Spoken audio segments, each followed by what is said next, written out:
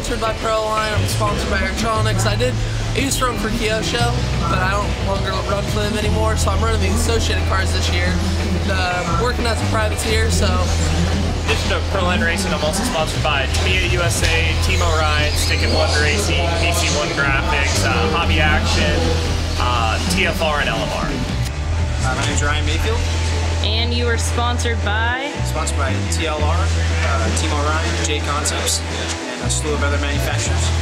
The first one I did was since '07, and I haven't missed one yet, so. All right, so this is the 29th. I'm 30 years old, soon to be 31.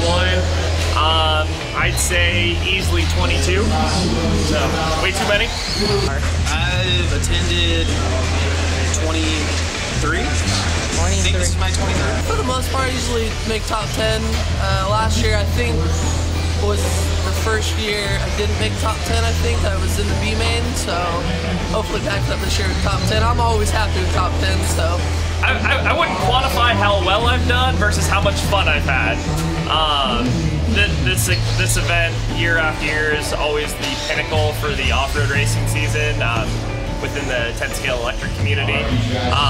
Had a couple of banner years. 2006, I TQ'd one 19-turn truck. Got a couple top threes in the 10.5 and 13.5 classes. Again, many moons ago, but always have a great time. And I would say you measure your level of fun not by your success, but by your failures and the friends you hang out with. So it's always a blast. I'm one of the more competitive guys in the pro level classes. I have a handful of wins in the pro level divisions throughout the years. So typically I'm up in the hunt for some of the wins in the classes. I'm from Palmdale, California. Born and bred in Phoenix and Scottsdale, Arizona, so about 30 minutes away. Ryan Mayfield rap video. What do you think about that? Yeah, that was a little bit of a surprise to me. I don't know who did it. It was just a fan that made it. People got a kick out of it. I don't mind. It's cool. The guy kind of made fun of me a little bit, which is cool. But I guess I just take it as a sign that he's probably a true fan to put that much effort into it. I thought it was kind of cool. Yeah. Here I got the associated B5M 3 gear. I'm rocking the Reedy stuff, Electronics servos. Reedy, I think I already said Reedy, but Reedy motors and speedos, Electronic servos, and Reedy batteries. And same along with this one is the B44.3. Running the Reedy motor, Reedy speedo, Electronic servo, Reedy battery, and it seems to be working pretty good. This weekend I'll be running my Tamiya TRF 201 XMW, the World's Edition two-wheel drive mid-motor buggy as you see up top. Also my TRF 503 belt drive four-wheel drive modified vehicle, and then my Tamiya TRF 502X 13.5 or super stock four-wheel drive vehicle. So I'm running 4 different divisions. One is a two-wheel drive modified buggy. One is a four-wheel drive modified buggy. One is a stadium truck, and one is a short horse truck. I'm expecting to do good. I hope top 10.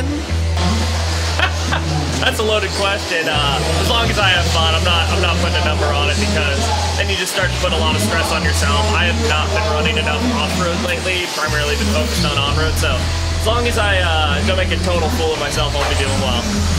I don't have much expectation for this year. It's the first time I've been indoors. The field so far practice, the cars are quick and a lot of times are good.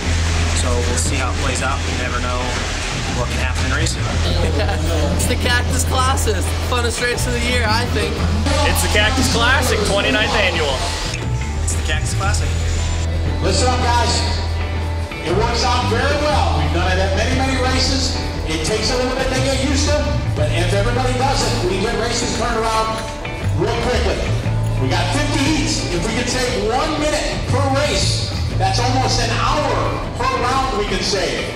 Times 2 rounds, that's almost 2 hours we can save out of the day. But it's on you guys to be ready.